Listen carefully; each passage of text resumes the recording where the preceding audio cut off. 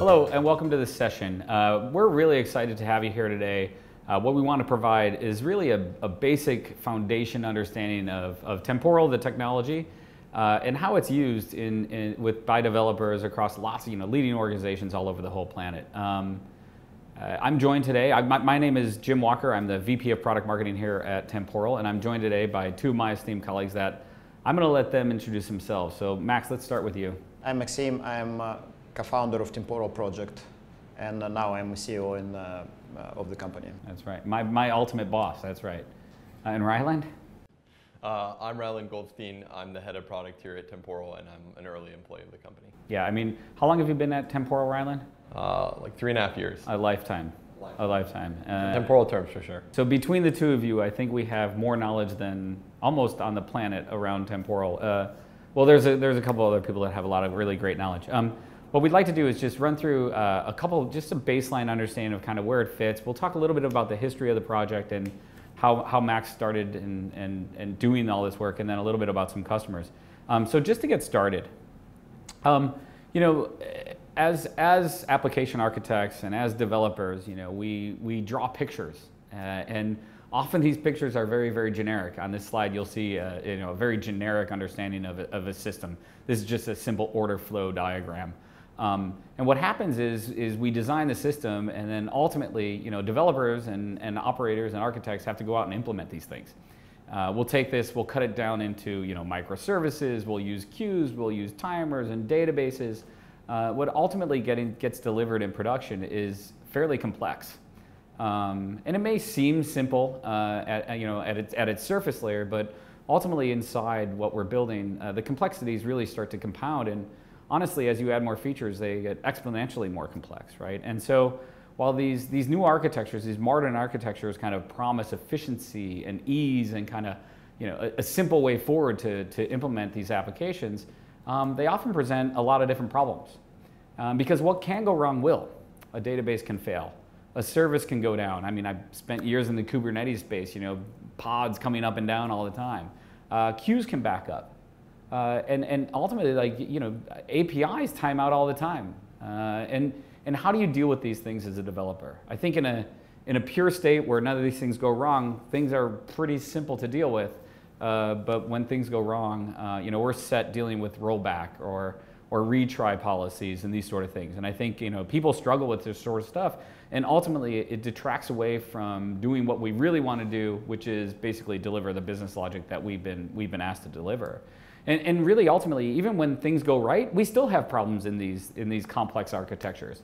How do you share state across various different things? And maybe not everybody thinks about it as state, but where am I, and do I have insight into this overall process for each person that's being executed across this this complex flow? Can I perform transactions to a single database across multiple different services? Maybe you want to do that. How do you implement long-running timers? How do you wait a month for something to happen? Let alone a month, maybe even 3 hours for that matter, or even 10 minutes, even a minute. Are we just putting pauses in code? You can't really pause code. So these things get really complex even when everything is working well. And I think ultimately, and we kind of said this earlier, as you add more features, as you add complexity to the application, as the architecture expands, it gets even more difficult and even more complex. If you think about retries and rollbacks across 3 services, well, what happens when it's 15 or 20 or 30? The complexity just really compounds. And then as you scale and you get more customers, reliability can suffer as well, because there's just more components that can go down. And so ultimately, I think developers are left dealing with this. Like they get caught holding the bag, right? Because they're the ones who have to develop all this stuff, and they lose productivity. It gets more difficult to deliver features faster. The reliability of our systems, as we mentioned, kind of goes down. And again, I'll come back to this really important point.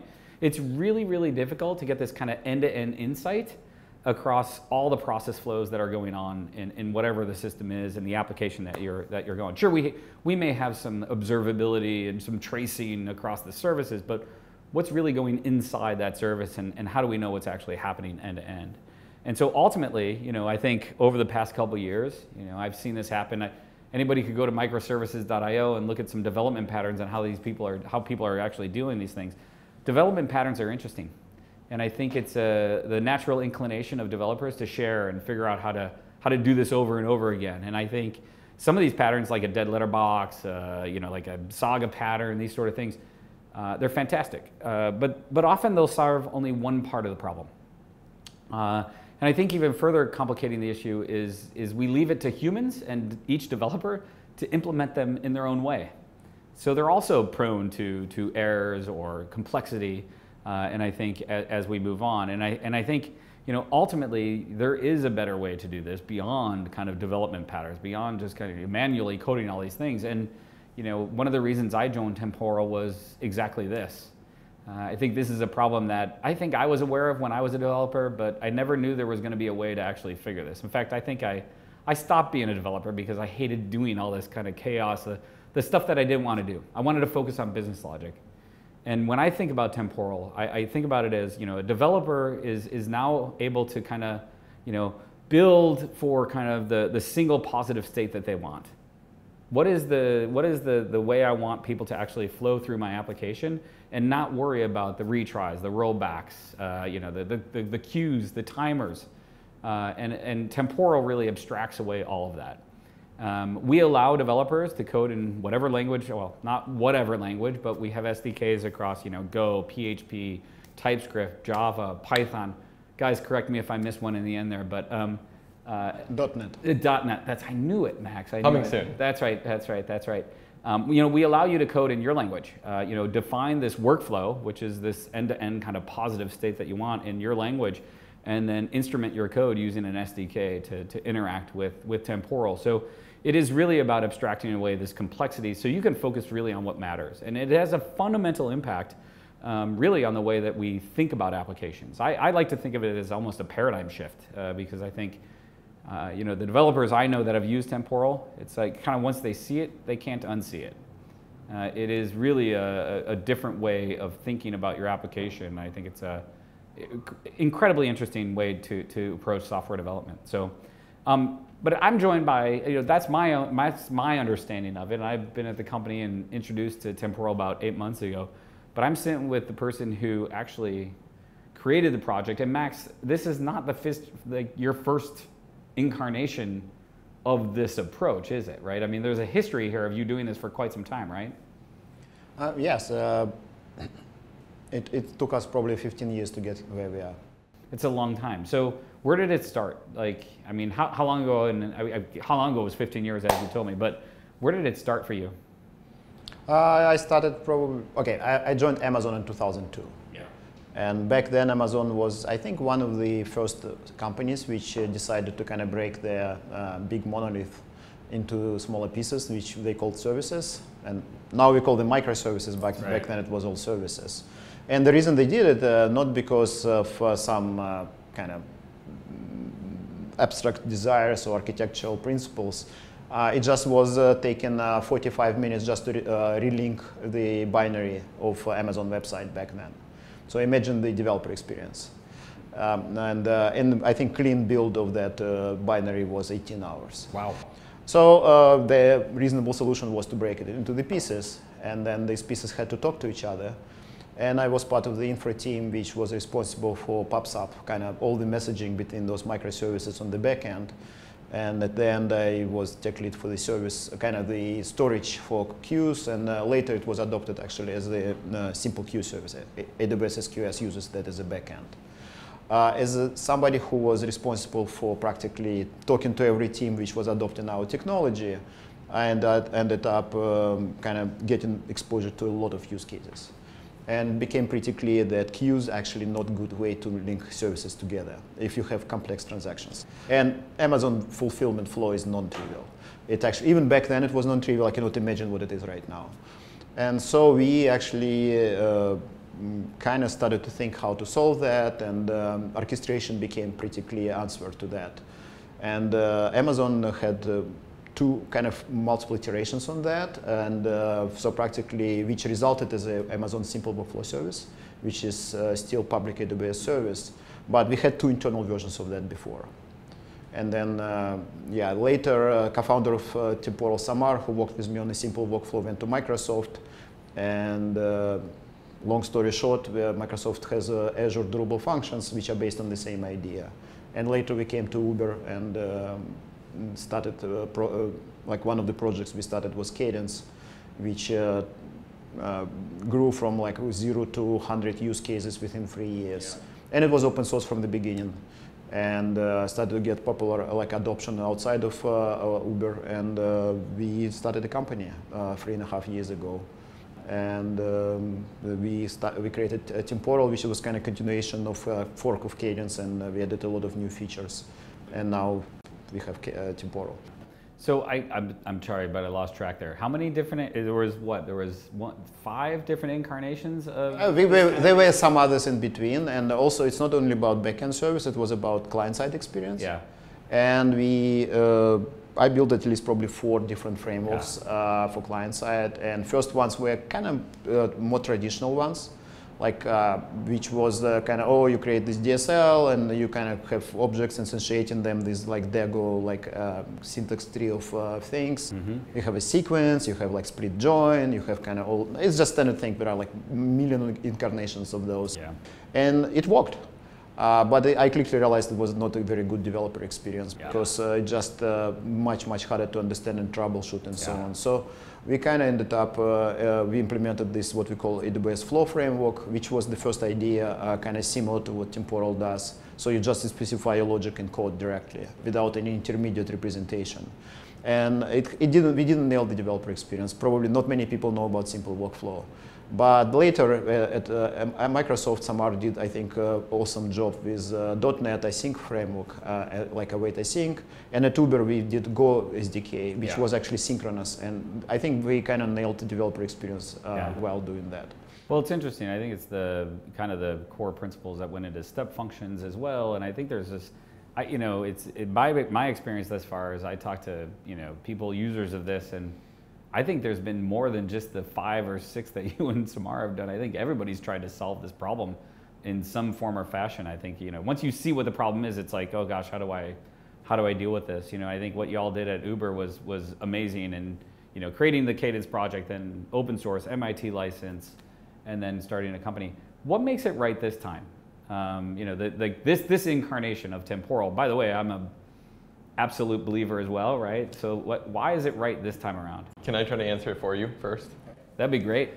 It's right this time because it wasn't right all the other times. Interesting. That's a good one. I like that. One most constant message that I've heard from him is that when people are asking, why should we just assume you know all this stuff and you made all these right decisions? He's like, well, I didn't initially. That's right. The first time I made the wrong decision, and now I have this long list of decisions that I should make correctly the next time I have to make them. Yeah. So that's at least what it seems like for me. Yeah, I think the idea is that it's not like we dreamed this overnight. It was just a lot of iterations and a lot of different mistakes.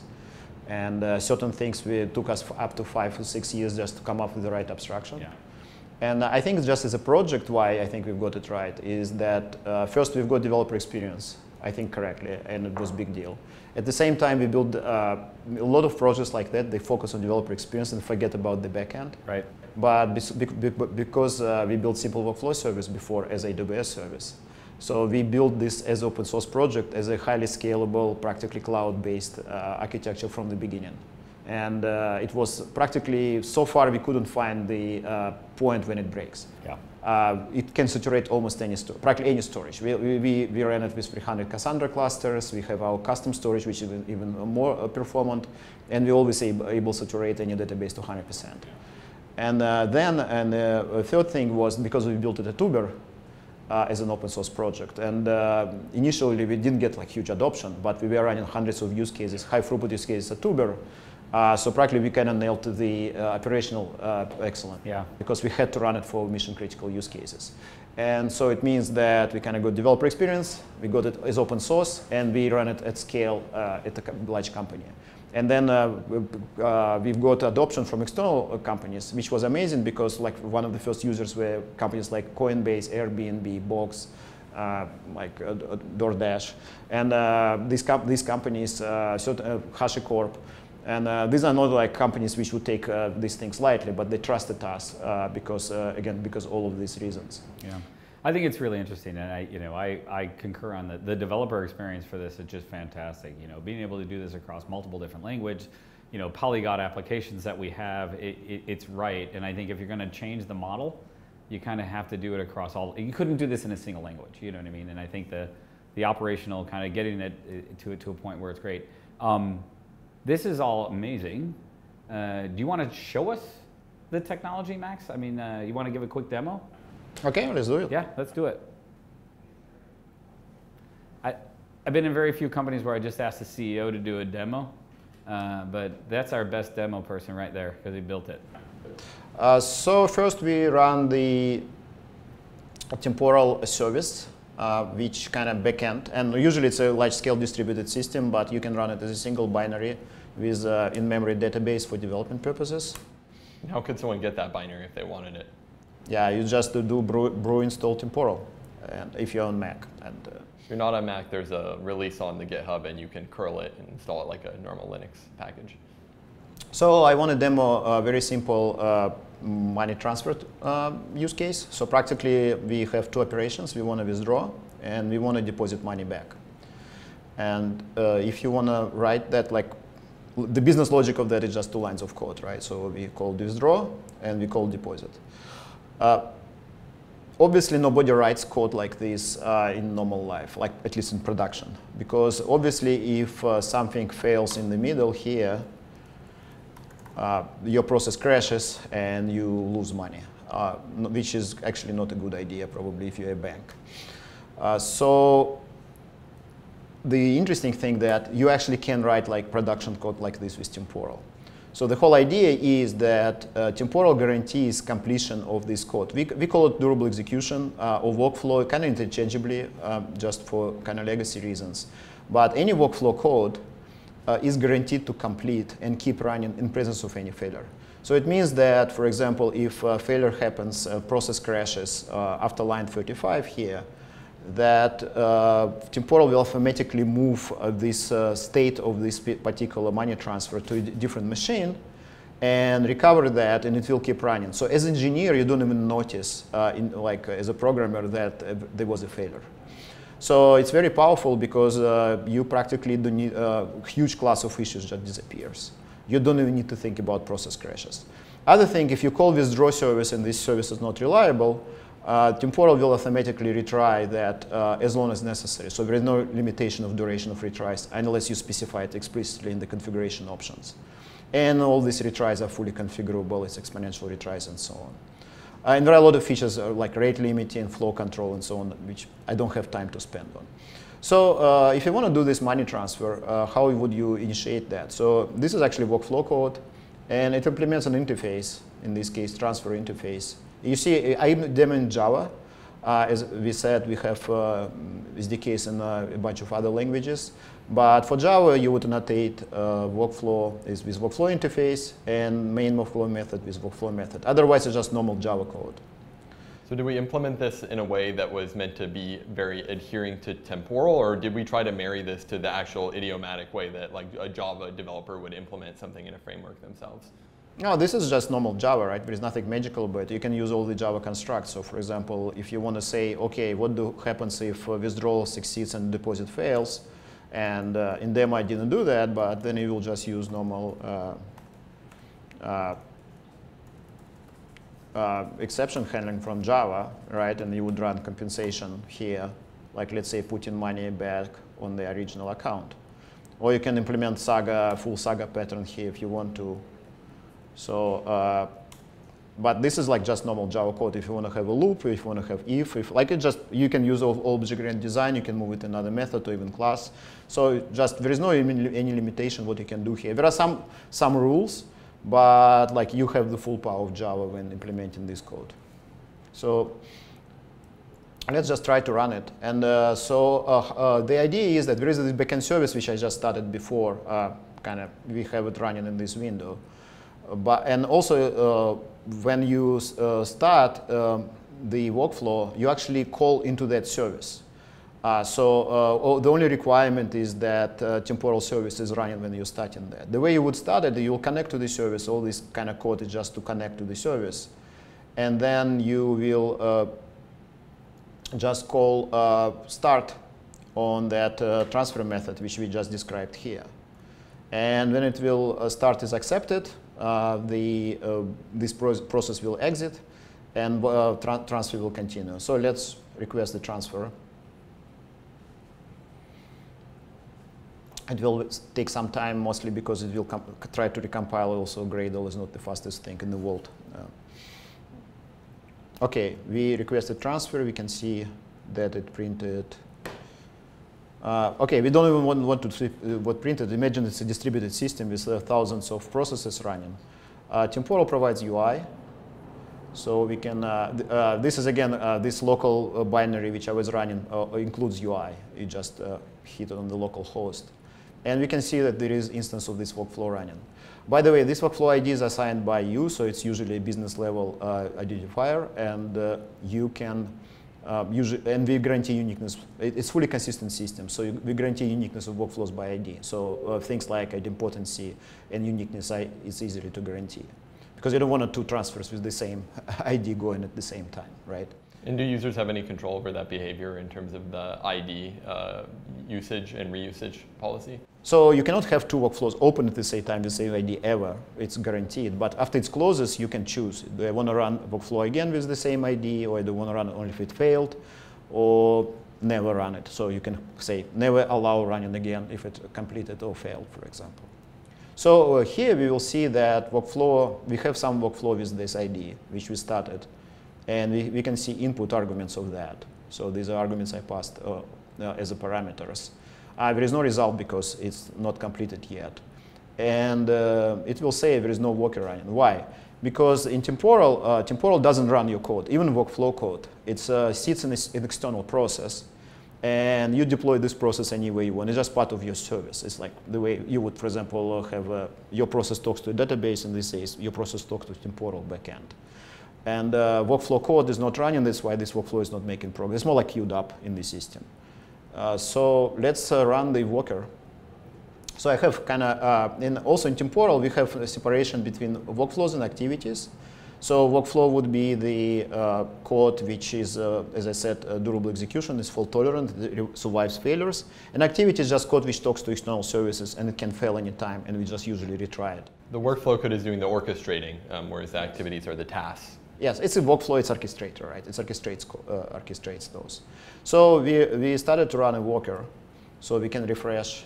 And also just wanted to clarify, it makes it sound like what you're saying is that temporal server itself is never running your actual code. This is always taking place on the worker, and just events are transparently communicated back and forth on your behalf. Yes, temporal service is more like middleware, right? It's kind of encompasses queues and databases and all of that. So from your point of view, run code, your application runs both workflow and activity code and connects to the backend server for state management and queuing, and also durable times and so on. So now we see what happened is that we have a deposit pending activity, and it means like our withdraw activity probably completed, and we see that it's already, it was executed 5 times, and there is a failure going on. So we can go and check on that failure, and it happened account implementation line 36. And let's find account implementation line 36. And yes, and there is exception here. I actually put this exception just for the demo purposes. But we can see that this activity is being retried in deposit. So let's fix this. In real life, you would just probably fix bug in your code and also fix the service because maybe there is some other issue with that, and redeploy. In this case, we just restart the, where is it? Account activity worker. Yeah, here it is. Let's just restart this process with a new code. And let's go back to our UI and see what happens.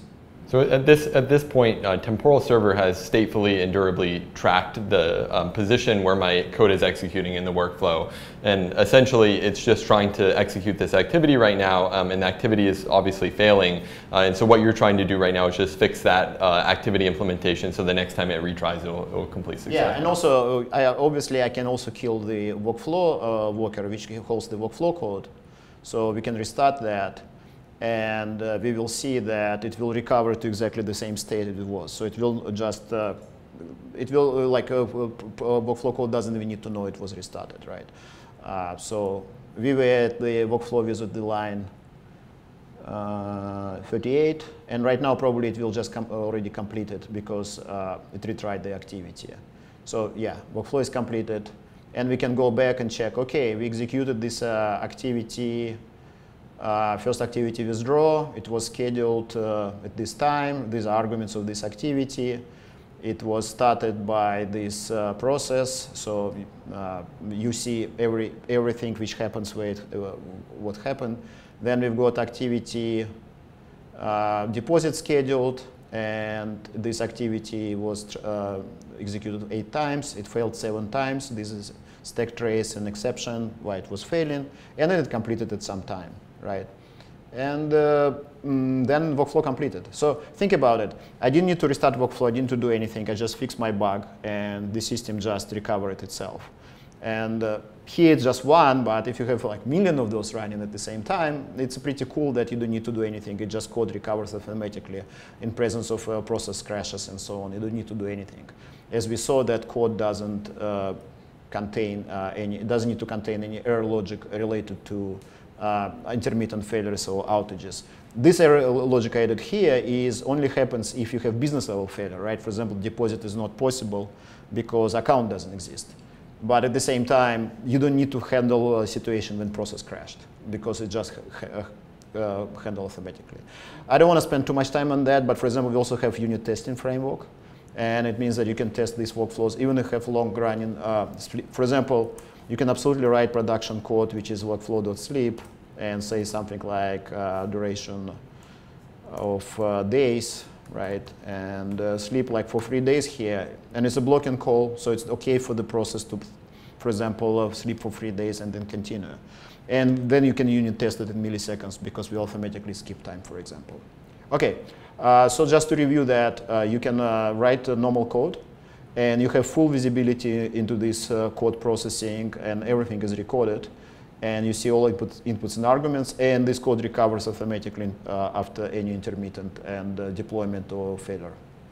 I think this would be a very, very short introduction. Yeah, it's a short introduction, but it's very powerful as well, Max. And I think, you know, some of the things, it's like, yeah, there's retries, rollbacks. We saw a bunch of stuff. I mean, even timers were in there at the end, right? I mean, I think schedules is interesting. Why are people dealing with cron today? Like, you use Temporal to run things like that. And this was just money movement, right? This was like a bank transfer, which, you know, I think is one of those ways in which people use Temporal today, you know, high-end transactions where, like a bank, like you said, like that can't fail, man, it's money, right? Like it's gotta work, right? It's gotta be reliable, it's gotta be durable, I think is the word that we like to use around Temporal a fair amount.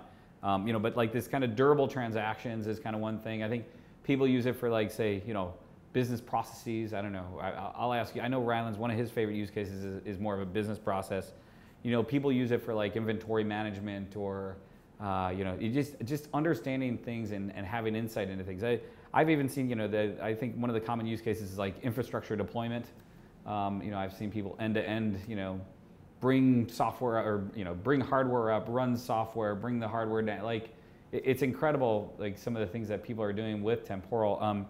Ryland, you've been on the front edge of a lot of people using Temporal, and you've collected a fair amount of like user stories. What's your favorite user story?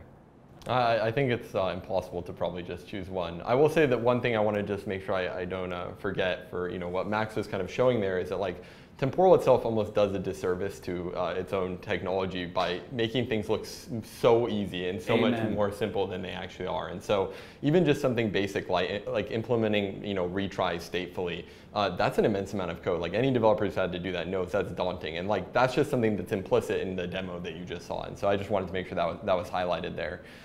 In terms of the users, I'll choose like a couple.